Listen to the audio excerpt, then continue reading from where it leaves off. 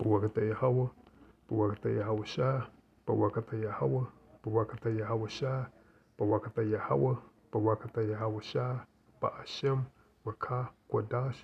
This is your Akim Azil, back with another quick lesson. Also want to give double honors and a salute to the men I learned this truth from. Shalom Barakathon.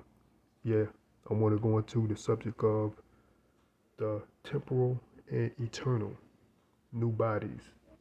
The temporal and the eternal new bodies. In the book of 2 Corinthians 5 and verse 1, I'm going to go ahead and get into it. Because this is the second time that I attempt to try to do this lesson.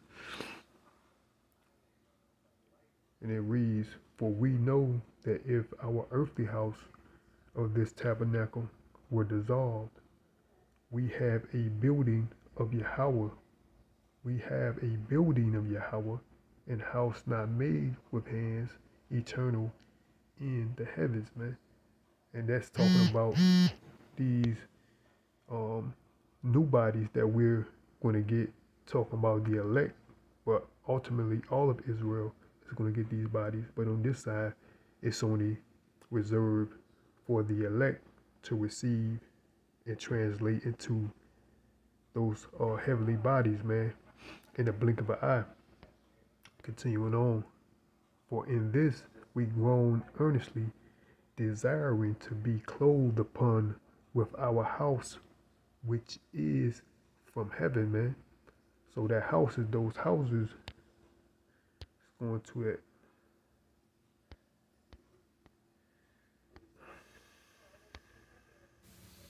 Strong's G 3613, Oiketarian. Oiketarian. Oiketarian. And it says, the outline biblical usage. It says, "of the body as a dwelling place for the spirit," man. And it's talking about those heavenly bodies, man, which our spirit, mind, and body is going to be one. It's going to be perfect, man.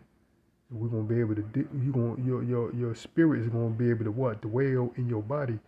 Our spirit and our body, which is our spirit, is you know, your spirit and your flesh is two things. It's carnal, you know. You got your spiritual body, more or less, is battling with your carnality, your carnal body, man. You know, that's why these bodies, man, we have to shed them because they're prone to go off. But we're going to get those perfect bodies where our spirit is going to be able to dwell in our body, man, because we're going to be, like I said, we're going to be perfect.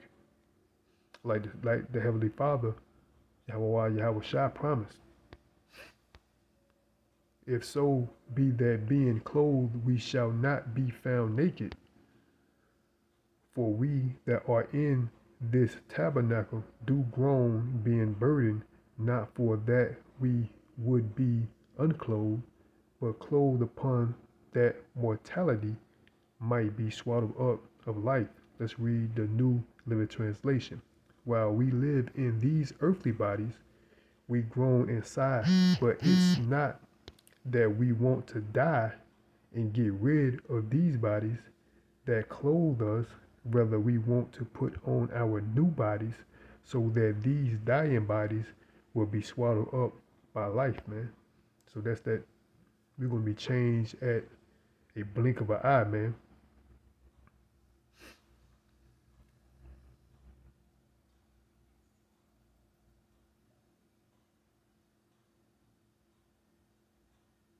Verse 5, "Now he that have wrought us for the self same thing is Yahweh, who also have given unto us the earnest of the Spirit.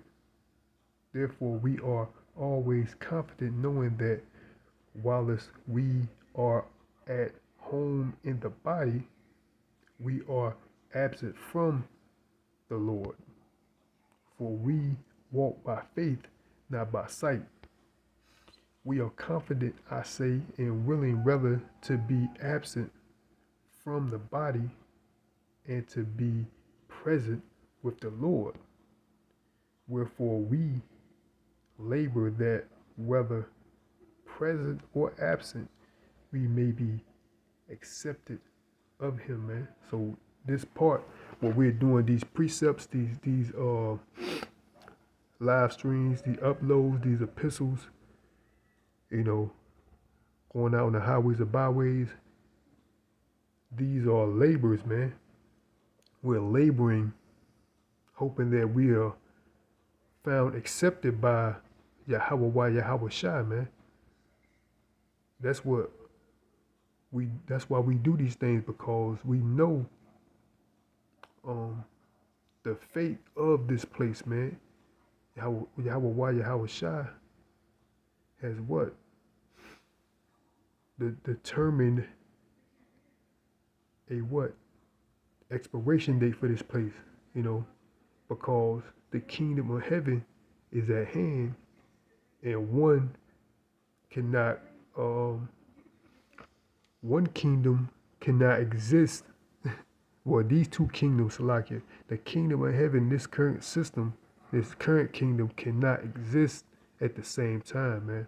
So one has to be moved out the way in order for another to come in its place, man.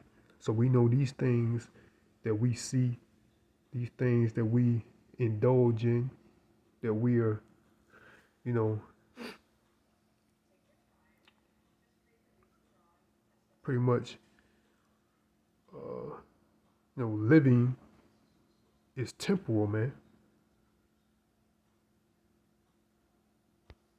Verse 10, for we must all appear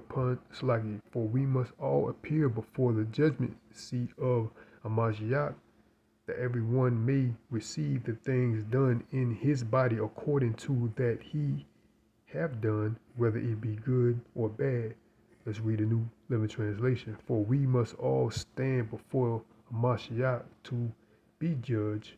We will each receive whatever we deserve for the good or evil we have done in this earthly body, man.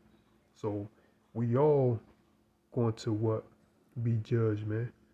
But the elect on this side is given a pardon, man, to say the least, man, for all the transgressions and / sins that they have done, man. That's only those chosen spirits. The elect is going to be pardoned for those sins, man, and going to be able to be found worthy to be translated into those heavenly bodies, changed in a blink of an eye, you know, to what? Giving that honor to ushering in the kingdom of heaven, man, by the spirit of power, Yahweh Shai. And then I'm going to end it off there. This was a short lesson on what? The temporal and the eternal new bodies, man. And that's what we earnestly waiting for. The elect, man, Lord willing, I'm part of that number.